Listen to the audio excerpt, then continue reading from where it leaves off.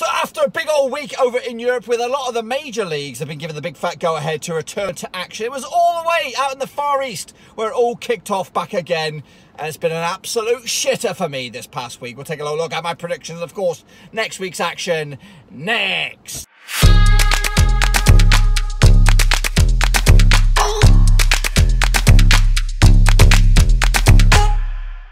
That's right, folks, back once again with another prediction video. This time we'll take a look at match day number 5 out in the K-League. That's right, we'll get to that in just 1 second. If you're new to the channel, smash your subscribe button to keep you bang up to date with all things K-League related, Club and Rose related, world football related. We're going to know here. Underwater Roski. That's right, of course, the big fat thumbs up to the Premier League and of course the Championship. They are going to be resuming in mid-June. We'll get to those a little bit, well, another day. But today we're going to be talking about the K-League. That's right. It all kicked off. It all resumed, of course, after the old lockdown out in the K-League. I'm still with you, brothers. I'm still with you. But I think, you know, it's been an absolute shitter. To be honest with you, I don't think you should be looking at my K-League predictions anymore because I've had an absolute stormer. So let's get into it then, shall we? Take a look at the old predictions and, of course, the results for match day number 4 out in the K-League. So it all kicked off at Daegu FC up against Sangmu. That was the early kickoff. What was it, on Friday? Something like that. All ended up all square in the end, 1-1. Sasina with the only goal for Daegu, scoring on the 51st minute. Seung Sung bagging the equaliser on the 62nd minute for Sangju. And that point themselves puts Sangmu up to, well, about 4th in the table. Daegu FC coming at you now, standing down in 9th still. I actually went with a 1-0 win for Daegu, so I got that one wrong. In fact, just tell you now, I've got them all pissing wrong.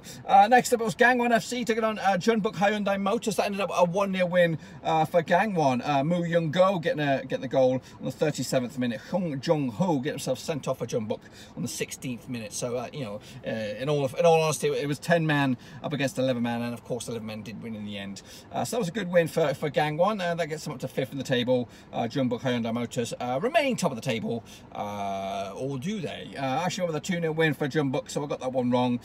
Next up was Busan IPark taking on Suwon Samsung Bluewings. That ended up all square, 0-0. In fact, we'll talk more about that one in a minute. We're going to be talking about Gwangju FC. They took on Ulsan Hyundai Motors. That ended up all square, 1-1. Goals coming from Wang Sing Yum for Gwangju on the 12th minute, and Hang Di-lu put it in his own goal to give Ulsan an equaliser on the 22nd minute. That was a 1-1 draw. I went with a 1-0 win for Ulsan Hyundai, so I got that one wrong as well. So yeah, back to the one I briefly mentioned, Busan IPark. They took on Suwon Samsung Bluewings, my boys. That ended up all square with a big fat 0-0. Actually with a 2-0 win for Suwon, so guess what, got that one wrong as well. Suwon got that one wrong. That's my new little thing there. What else have we got going on? We've got FC Seoul. They took on Seongnam FC. That ended up as a 1-0 win for Seongnam. Tomislav Kils scoring in the 90th minute to give themselves a big fat 3 points. I went with a 2-2 draw. Got that one wrong. Yes, I did. And then finally it was Incheon United. They took on the Pohang Steelers. That ended up as a 4-1 win, comfortable win for Pohang Steelers, with goals from Stanislav Ilichenko, Chang Ri La or Ha 17th minute, Seung Mo Lee, and Min Kung Song on the 90th minute. Ho Nam Kim getting the consolation goal for Incheon United.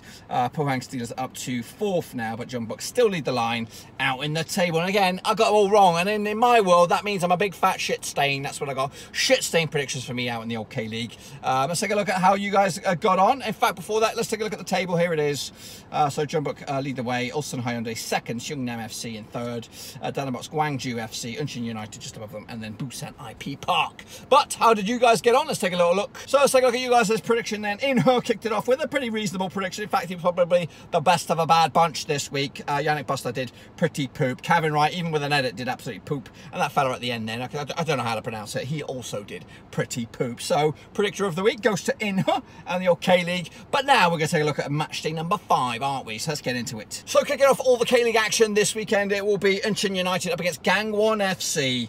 Taking place on Friday. Now the last 6 encounters between the two sides sees 3 wins for Gangwon, 1 win for Incheon United, and 2 draws along the way. They did play in Incheon United last season, and there was a 2-1 win for Gangwon. That was around about June this time last year, you know, not too far off. Heading into this, of course, Incheon United struggling at the moment. They are 11th in the table, but a win away from going up as high as 8th. A win for Gangwon in 5th. They could go top of the table, that's right, depending on what goes. In fact, they will go top of the table if they win, because, of course, they take place ahead of everybody else. Gangwon FC have actually just lost 7 of the last 8 away matches. Have lost 7 of their last 8 away matches. Incheon United failed to win 18 of their last 19 home matches in the K-League as well. Gangwon FC have also conceded at least 2 goals in 5 of the last 6 away matches. So despite all that, they sit pretty in 5th of the table. So the bookmakers' odds on this one. So the bookmakers' odds for this one, Incheon United 7-2 underdogs, 2-1 is the draw, 17-20 is the away win. I'm going to go with a cheeky 2-0 away win as well. I'm going with the bookies, possibly going with the form book as well. 2-0 for me, for Gangwon, picking up the 3 points, and they will go top of the table if that was to come on true. So next up out in the K-League, taking place on Saturday, it'll be FC Seoul taking on Jeonbuk Hyundai Motors. Of course, Jeonbuk leading the table at the moment, quite comfortably with a 1-point lead at the moment. Over the rivals, Ulsan Hyundai. In fact, though, they do come into this on the back of their defeat. So the last 6 encounters between these two sides see 0 wins for FC Seoul, 5 wins for Jeonbuk, and 1 draw along the way. That 1 draw was the last time that these two sides did play in Jeonbuk, around about October 2019. The last time they played in Seoul, though, was a 2-0 win for Jeonbuk. That was back in September 2019. Of course, coming into this, Jeonbuk have lost. They lost 1-0, and Seoul also lost 1-0. So they're both coming in with a bit of ropey form in the meantime. How about the bookmakers' odds? Bookmakers' odds on this bad boy, they're going to go with 15-4 for Seoul, 23-10 for the draw, 7-10 on for Jeonbuk. So they are red hot favourites, and a win for them could extend their lead at the top of the table to a massive 4 points, depending on what goes on elsewhere. I don't think it'll be that big if they are to be victorious. A win for FC Seoul, though, they could see themselves go top of the table as well, depending on goal difference as well. For me, I've gone with a cheeky, what have I gone with on this one? I've gone with a 2-1 home win on this one. I'm going with Seoul. I can't believe it. There must be an error. Must be an error in my predictions, but I'm going to go with Seoul. Going to stick by it, and that'll open up the table, and that'll be back-to-back defeats for Jeonbuk Hyundai Motors on this one. So next up, who do we have on the old cards? It's the Pohang Steelers. Pohang Steelers taking on Ulsan Hyundai Motors. So this one's got another heavyweight clash. 4th place Pohang up against 2nd place Ulsan Hyundai. So this one will be probably the pick of the round for me. The last 6 encounters sees 3 wins for Pohang Steelers, 3 wins for Ulsan Hyundai. The last time they played was over in Ulsan Hyundai. It was a 4-1 win for the Pohang Steelers. Get in there. The last time they played in when Pohang Steelers were the hosts, it was also a 2-1 win for the Pohang Steelers. You've got to go all the way back to 2019, around about June time, for Ulsan Hyundai's last victory. In fact, they've only won 1 of the past 4 encounters.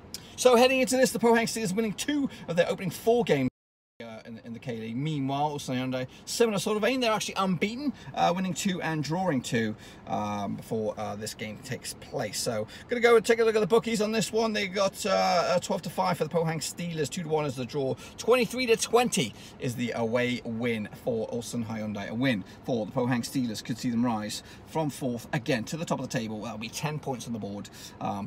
This one's a tough one to call. Would you go with the form team, or would you go with the leading team? I'm actually going to go with a 2-2 draw on this one. Everyone takes home a point in the end. Next up is Busan IPark up against Sangju Sangmu. Now this bad boy takes place also on Saturday. So head into this, Busan IPark currently find themselves 10th of the table with 2 points on the board. Their opposition, Sangju Sangmu, currently find themselves 6th in the table with 7 points on the board, winning 2 of their opening 4 games. A win for them could see them rise at a win for Busan IP could see them rise to around about 8th, depending on what else goes on elsewhere. This is a tough one. There's not much records of this one. The bookmakers' odds on this one go 29-20 for Busan IP Park. 21-10 is the draw. 2-1 is the away win. So they're going with the away win on this one. I think slightly. In fact, scrap that. I think Busan IPark are favourites.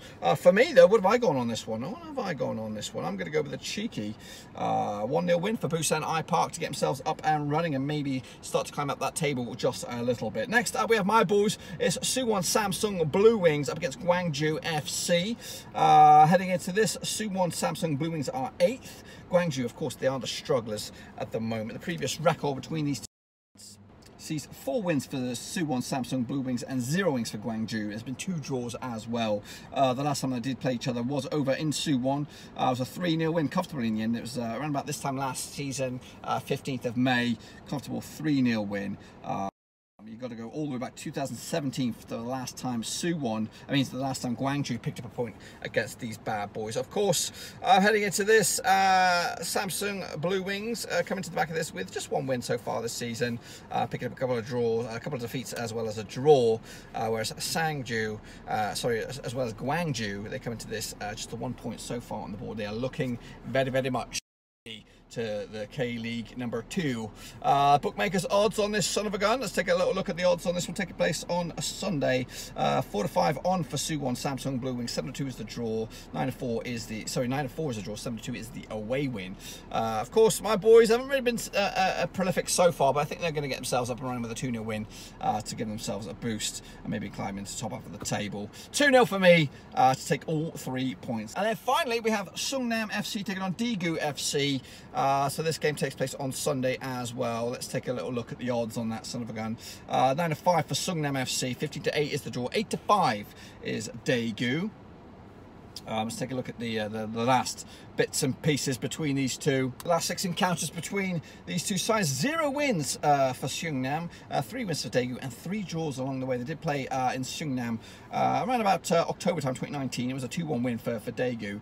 You got to go back to 2019, around about April time for the last time Daegu picked up a point. So it's 2 wins on the spin for Daegu, and maybe this is the time for Seongnam to get themselves a big fat win. Seongnam actually undefeated in the last 5 matches in the K-League, whereas Daegu actually failed to win their last 5 matches as well.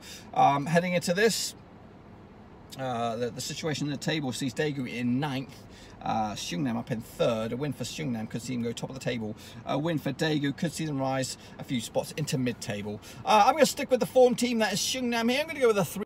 Give themselves a big old boost, and maybe, just maybe, they'll be top of the table at the end of match day number 5. Now, between you and I, let's just say that my predictions would have come on true. This is what the table would look like at the end of match day number 5. Yes, Seongnam FC will go top of the table with 11 points. Gangwon FC will be into 2nd. And will be in joint 3rd alongside Jeonbuk and FC Seoul. Down the bottom will be still Gwangju. They're struggling. Incheon United with 2 points, and Daegu FC as well. Now, be sure to get your own predictions in for match number 5 in your comment section down below. And we'll do it all again for match number 6. And of course, next week will be a very busy week with the return, I think, is it La Liga or Serie A? One of those 2 leagues will be back, so we're going to have those. So the channel is going to start to pick up again. I've actually been working on stuff already for next season, whenever that may come around. Who knows? Who knows? But again, thanks again for your support. If you want to support the channel in another way, there is a link to the old Patreon. Check that sucker out in the old description down below. But until I see you all again, be sure to give this video some loving, smash the thumbs up, smash the subscribe, and I'll see ya next time.